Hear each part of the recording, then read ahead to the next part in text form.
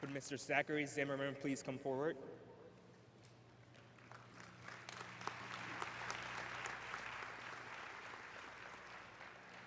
Mr. Zachary Zimmerman, a decorated combat veteran, is a business administration major.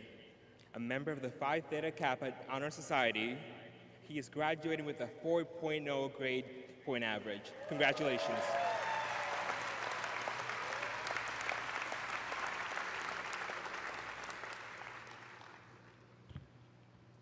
Good morning.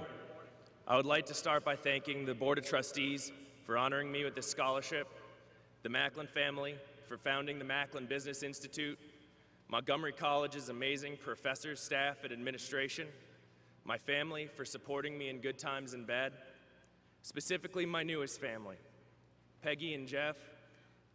You took me into your home and treated me like a son, and I can never thank you enough for that. Most importantly, to my smoking hot wife, Sarah, thank you for your unwavering love and support. I would not be here if it were not for you. There is no honor or award I could ever win that should not be considered at least half yours.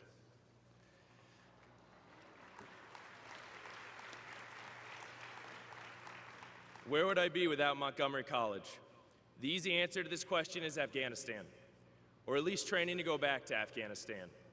2 years ago, I needed to make a decision. I had worked so hard to become a non-commissioned officer in the Marine Corps, and I was eager to finally lead my own team of Marines. But like most Marines who achieve the rank of corporal, my promotion coincided with the end of my 4-year enlistment. Something else also happened during this time period. I met a girl named Sarah who was so smart and beautiful that she easily intimidated a usually unflappable infantry Marine. Little did I know that in just under 2 years, she would be my wife. I was initially apprehensive about leaving a job I'd become great at, and I had put my life and limbs on the line to get to where I was. Sarah was just as apprehensive about the continuance of my Marine Corps career. And what has become a familiar trend, my wife got her way. I would say goodbye to the first thing I'd ever truly excelled at for something I'd never been more than mediocre, school. When I stepped into Professor McIntyre's U.S. history class in the winter of 2011, I was just as scared as I'd ever been on any patrol in Iraq or Afghanistan. This may sound ridiculous to people who hear me comparing a U.S. history class to IEDs, mortars, and firefights. But I was not afraid of death or bodily harm. I was afraid of a return to mediocrity. I was afraid of a feeling that had become all too familiar in high school, the feeling of being below average. But I knew that I had excelled at being a Marine, so I decided to attack the classrooms of Montgomery College with the same intensity and determination that I had on the previous battlefields I had fought on.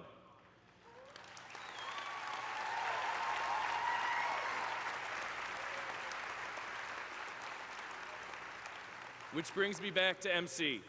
After a year and a half, I have learned this is so much more than just a 2-year institution. It is a foundation for the American dream, a place that a student will have every ounce of their effort put into their studies matched by their professors. A place where a Marine can test into Math 091, the equivalent of elementary algebra, and 1 year later, that same student can have an A in applied theory calculus.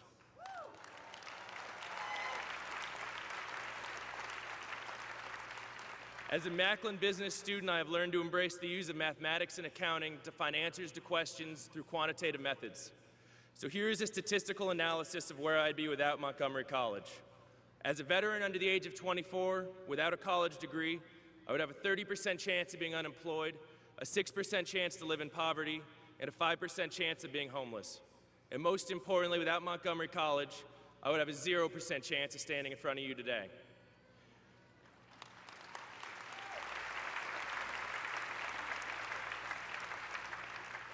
The famous Michigan football coach Bo Schembechler once said, "Luck is what happens when preparation meets opportunity."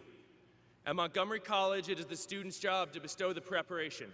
And I can tell you firsthand, through nothing more than hard work and determination, that at Montgomery College, a prepared student will be met with endless opportunities. Thank you and congratulations.